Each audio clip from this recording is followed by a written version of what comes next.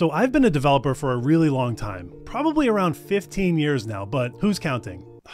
God, I'm getting so old. And throughout my whole career, I've been using VIM. I love VIM, and I feel like I'm actually learning something new almost every single day that I use it. It's such a deep piece of technology. You can learn something new pretty much constantly. It's easy to learn, but hard to master. And I just found something in VIM that I didn't realize was going on. It actually kind of blew my mind, but I want to make a video about it because I think it could really help someone who's just learning VIM for the first time. You see, this is an interesting thing that VIM does with text, and well, let's just get into it.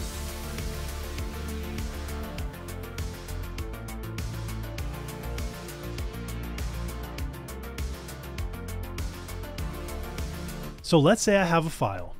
And in this file, I have a list of things. Let's say it's a shopping list. This is my shopping list that I'm gonna go to Whole Foods and I'm gonna purchase all of these things. But let's say I wanna change this file a little bit. I want everything to be on the same line and not on multiple lines. And I want everything to be separated by commas. Well, what's the easiest way to change this text in VIM? Well, the easiest way would be to create a macro, right? A macro is a list of key presses that you can apply to your file over and over again. Now, the easiest way to create a macro is to type the letter Q. The letter Q denotes that you are going to create a macro now. And then after that, you type the letter of the corresponding register you want to store the macro into. That letter is going to be A for me. So you can see at the bottom of the screen here, I am now recording key presses into the A register. So now if I want to put everything on the same line here, I can type capital A to go to the end of the line and then comma, and then I can hit escape and type Q again. Now the typing Q again will actually end my macro. It'll be recorded into the A register and that will be the macro. So now if I want to replay my macro, I hit the @ symbol and the register that the macro was recorded into. So I can hit @A.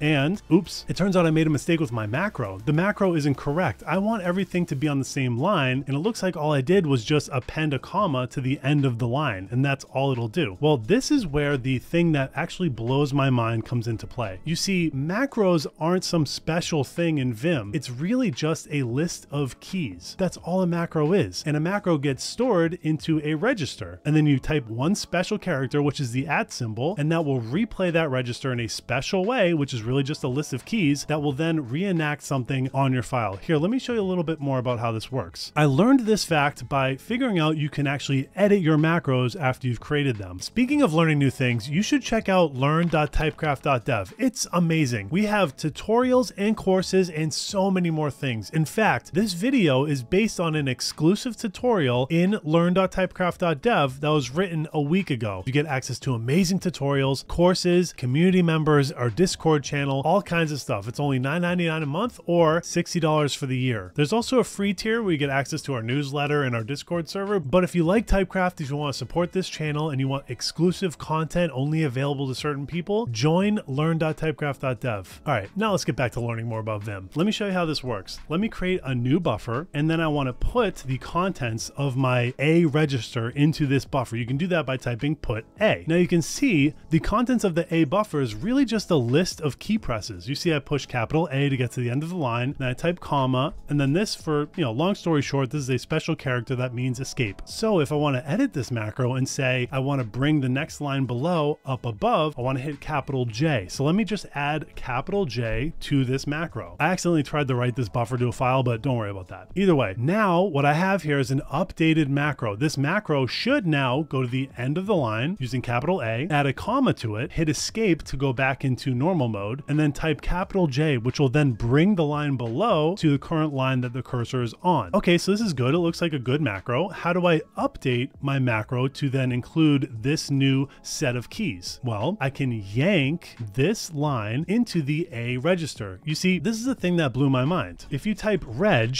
you can see all of the contents of all of your registers. And I didn't realize this, but right here, you can see that my A register currently has my macro. Your macro is just a string of text that gets stored in your registers the way everything else gets stored in registers. Your 0 register is typically the thing that you've yanked most recently. And then after that, you have other registers that store things that were yanked basically in ascending order. Like I yanked this font family thing before, I've yanked this A comma after that, I've yanked this ghosty thing before. I'm yanking all over the place, and these registers really show the history of the things that I've yanked. If I then go back to my file, if I want to now save my updated macro to the A register, what I do is I want want to yank this line to the A register. And you can do that by typing double quote A for the A register, YY. YY will yank the whole line. So now I have yanked this line into the A register. Now if I want, I can check that by typing reg, and I can see in the A register, my updated macro is now here. Okay, great. So now I can go down to my file and replay the macro from the A register. And you can do that by typing @ symbol and then A. A is the register, and @ symbol denotes that I want to replay a macro from this register that precedes the @ symbol. So if I just type @A,